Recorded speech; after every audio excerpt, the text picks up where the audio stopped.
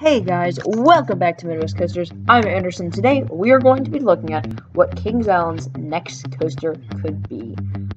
If you guys want to drop a like, that would be great. And if you guys want a shout out, definitely comment below Midwest Coasters or Kings Island or something. Just comment below and I will shout you out in a future video.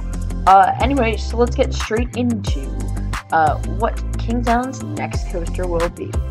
So generally, where do we think it's going to be? Let's be honest. The next location they're going to use is the flat vortex land that they have. It's not crazy flat, but it is flat enough for a coaster, as you saw they built one there.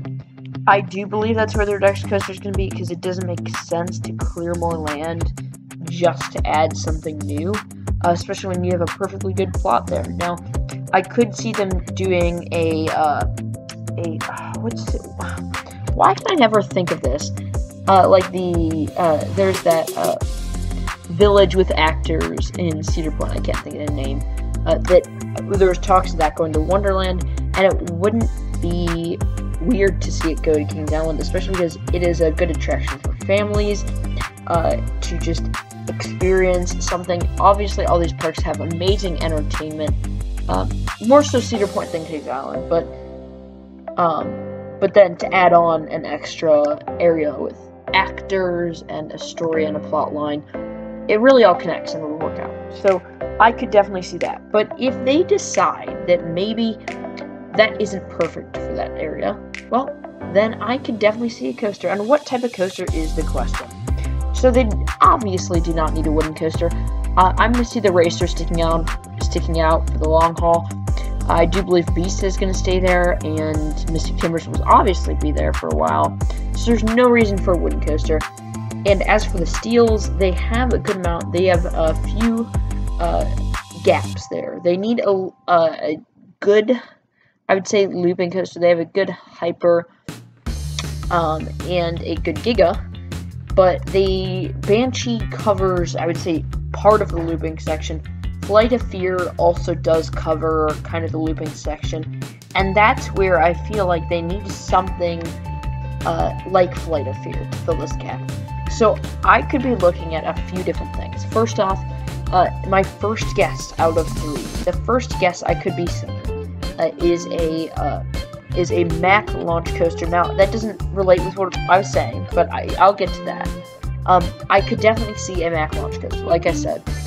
This would have a focus on inversions. You could have a good amount of airtime moments to balance that out with Flight of Fear, and this would spread out the coasters in the park. Obviously, Vortex had a pretty good location. All the coasters in this park are spread out in completely different locations, and this would just give people a reason to get to the back of the park, whereas they don't necessarily need, other than maybe Mystic Timbers, but that's not even quite the back of the park. So that will then help with a bit of guest flow, getting people to the back of the park to go around. And that's why I was back there. When Vortex was there, I was hitting up each ride.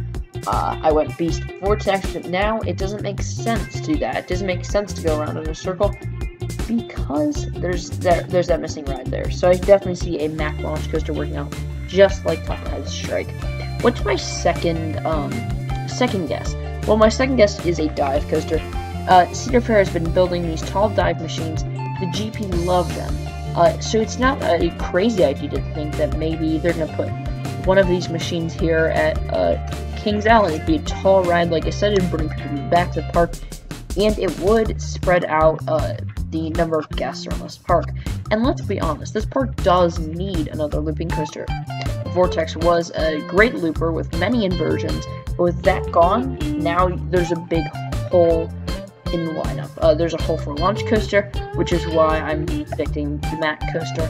But there's also a hole for a looping coaster that's non-launch. I could definitely see a launch coaster come in the future. Okay, so for the third so that's my second. I've said that a few times.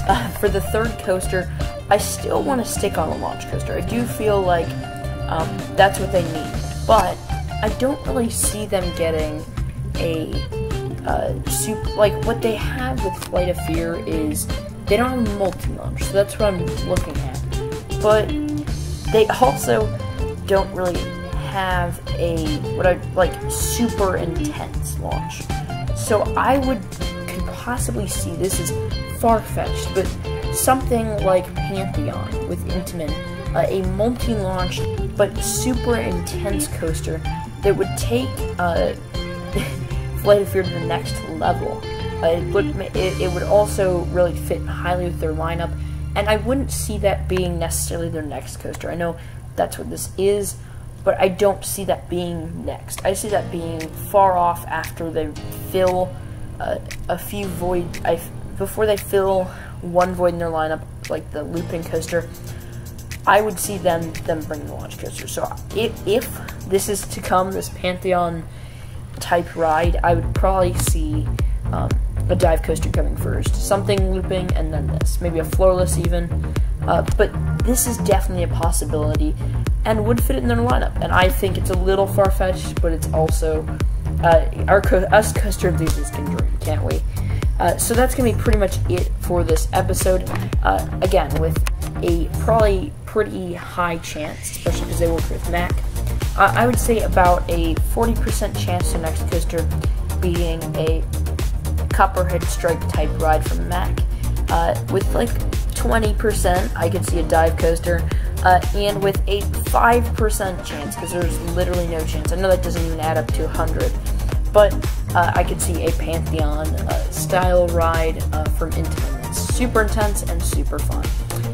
Go hit that subscribe button, like, and comment Midwest. God, guys. Comment Midwest Coasters down below if you guys want a shout out, and I'll see you guys next time here on Midwest Coasters. Goodbye.